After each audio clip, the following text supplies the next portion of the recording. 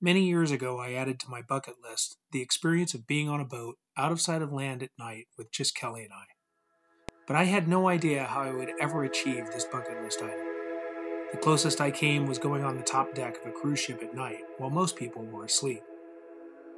But a couple years ago, we discovered the community of full-time sailing cruisers on YouTube who were living out this dream daily. Kelly and I loved watching these couples, but their knowledge of boats and sailing seemed completely out of our reach. And then we watched the story of Jason and Nikki Wynn, who had practically no sailing experience, but decided to buy a 42-foot catamaran and start sailing around the world. But they had an important message to people watching them as they started this journey. Because I know a lot of people out there, they hit this phase, they think of an idea, and they research it, but then they don't go through with it because those fears or those anxieties can hold you back. They make you think, this is stupid. And plenty of people have told us exactly that, and that's fine. But we don't let fear rule our lives, and we're most certainly not going to let it keep us from going down this path.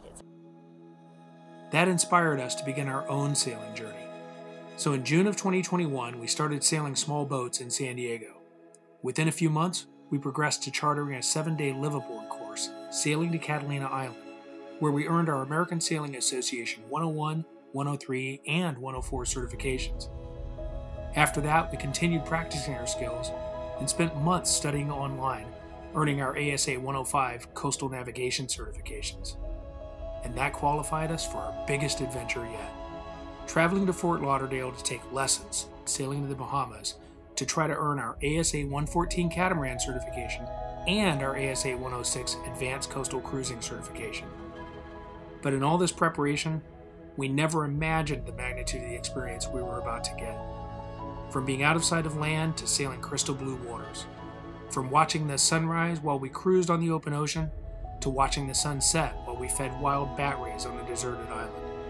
And then ending the trip being caught in a nasty storm with torrential rain, extreme winds, and 12-foot seas. But this was our time to step through the screen we had been watching to create our own incredible ocean sailing experience.